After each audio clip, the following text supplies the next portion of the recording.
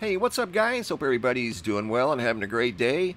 Quick update on Near-Earth Asteroid 2020 SW, as today is the 24th, and it's coming very close to planet Earth, and it may not be alone. Also, we're in the middle of a geomagnetic storm I want to talk about, but first, this photo here was placed on my Facebook community page by Derek N. And Derek, if you happen to be watching, could you send me an email and let me know if this is what you actually saw in the sky, or is this some sort of a digital anomaly with the camera? I've never seen a halo shaped like that, so I'm interested to know and maybe see the original, unless this is the original. That's quite rare.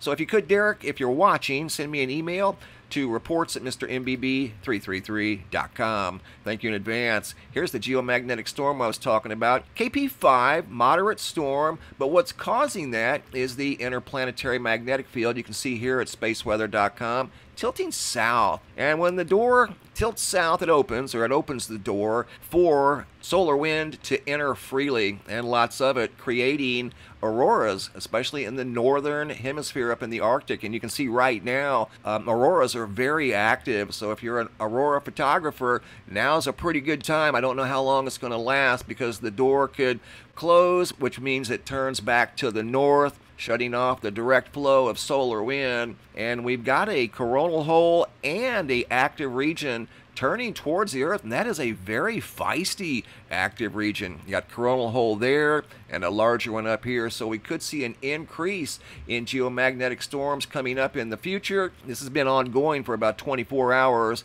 Moderate, but this one here kind of spiked at a KP5, which is definitely respectable. Now to the Near-Earth Asteroid 2020 SW, making its close approach pretty much right now. They found two other ones in the proximity of 2020 SW, not quite as close, 2.4 LD and 1.7 LD. That would be 2020 ST3 and 2020 SN3, and they are on the same general path with the very close approach of 2020 SW, even though they're a little bit farther apart and they're not quite as big. They're 4 meters, that would be about 12 feet long, about the size of a Suburban.